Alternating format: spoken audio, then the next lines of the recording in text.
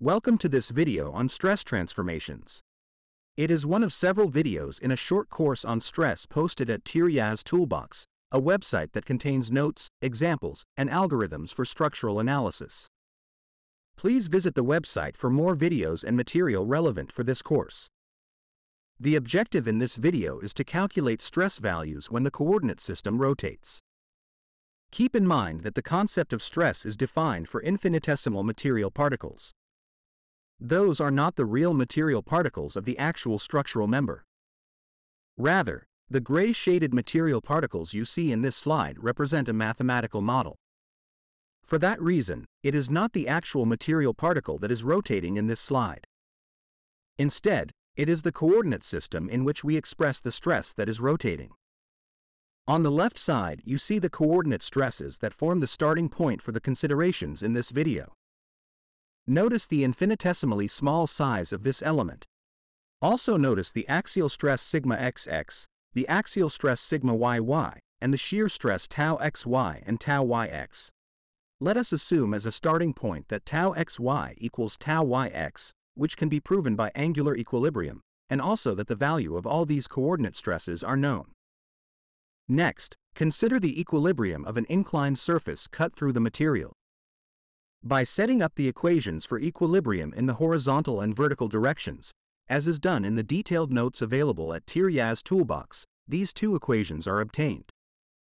They express the stress perpendicular to the inclined surface, denoted sigma, and the stress parallel to that surface, denoted tau. Notice that theta is the orientation of the inclined surface. These two equations express the axial stress and shear stress when the coordinate system is rotated by an angle theta.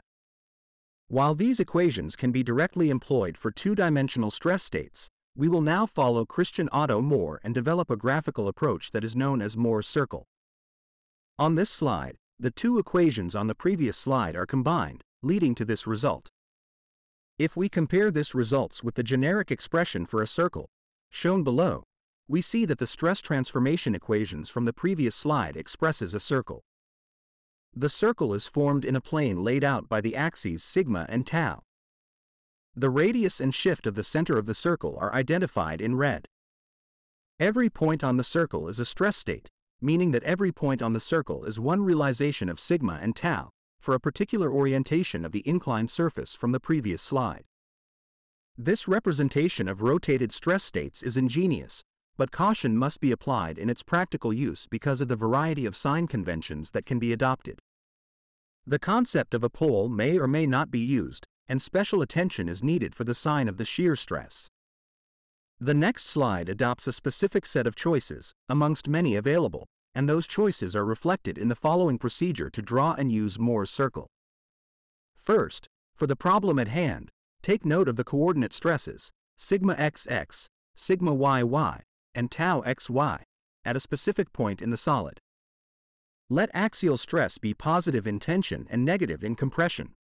The coordinate shear stress, tau xy, is positive if it is in the y direction when acting on the surface whose normal vector is in the x direction. Because tau yx is equal to tau xy, the coordinate shear stress tau yx is positive if it is in the x direction when acting on the surface whose normal vector is in the y direction. Next, calculate the radius and center shift of the circle. The expressions were given on the previous slide. Draw Moore's circle with the calculated radius and center shift, shown as a blue line. On the circle, identify the points representing the coordinate stress state, namely the point sigma xx and tau xy and also the point sigma yy and tau xy. Note the following shear stress conventions. The point sigma xx and tau xy should be plotted below zero if tau xy is positive. To remember this, think of tau xy being negative for clockwise shear in a beam laid along the x-axis. This point is red in the figure. The point sigma yy and tau xy should be plotted above zero if tau xy is positive. This point is blue in the figure. From the point sigma xx and tau xy, which is on the circle, draw a horizontal line until it intersects with the circle again. That point is the pole point. Alternatively, Draw a vertical line from sigma yy and tau xy if you want to study sigma yy instead of sigma xx. From the pole point, draw lines in any direction. The point at which the line intersects the circle is a stress state with the following meaning. The orientation of the line is the orientation of the square on which stresses act.